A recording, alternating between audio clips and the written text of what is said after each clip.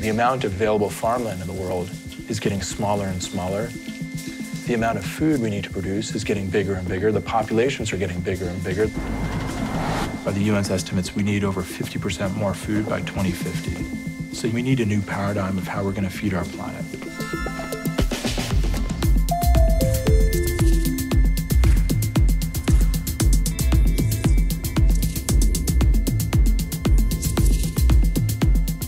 I'm David Rosenberg. I co-founded and lead AeroFarms. I'm Mark Oshima. I'm one of the co-founders and chief marketing officer. We're here in Newark, New Jersey, which is our headquarters. AeroFarms is the largest vertical farm in the world. We've grown about 400 varieties of leafy greens to date.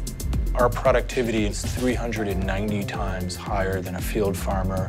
So 1 acre at AeroFarms, you would need 390 acres. So we grow a plant in 14 days, what typically takes about 30 to 45 days in the field.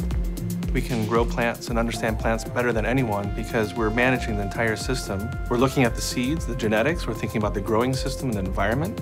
We're leveraging things like machine vision, machine learning, even AI to really understand those plants and develop what we call growing algorithms.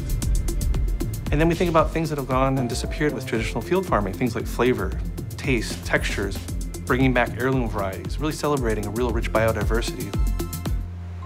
This is a mustard green. You can see the contrast right next to a romaine. In this area, there's actually a mist where we are misting the root structure. Roots want oxygen, leaves want carbon dioxide. So besides giving them supplemental CO2, we are also giving them very specific intensities and frequencies for what the plants want. At AeroFarms, we emphasize a culture of challenging, and we look for people that have thick enough skin to be challenged. We've been able to broaden our lens of that workforce and taken people with a background of incarcerations, offering them a way to earn a wage, care for their families, and be productive to society. Today's afternoon quote is, close your eyes to the past ends and open your heart to new beginnings.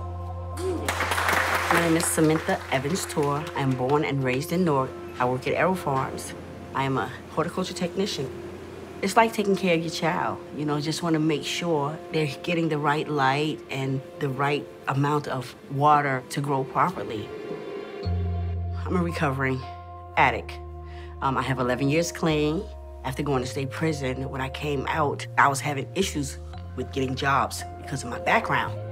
Got hooked up with the Greater Newark Conservancy, which set up me an interview here. When I got here and I found out what all AeroFarms was about, I was like, wow. We grow arugula, pak choy, watercress, ruby streaks, and red romaine, my favorite. My grandmother, she used to have a garden in our backyard where we had to dig the dirt and we had to make sure we sprayed the water hose and stuff like that, give it lots of water because the sun would basically dry it out. I love it here, and I love the fact that I'm feeding not just my community, I'm feeding the world. This is where I'm building my career path.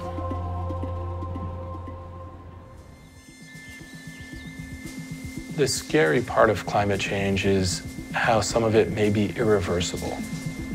It makes one think about future generations, about my kids. We really owe it to ourselves, owe it to them, to leave the world better, not worse. We need to change our behaviors, we need to innovate, and we need to do it fast.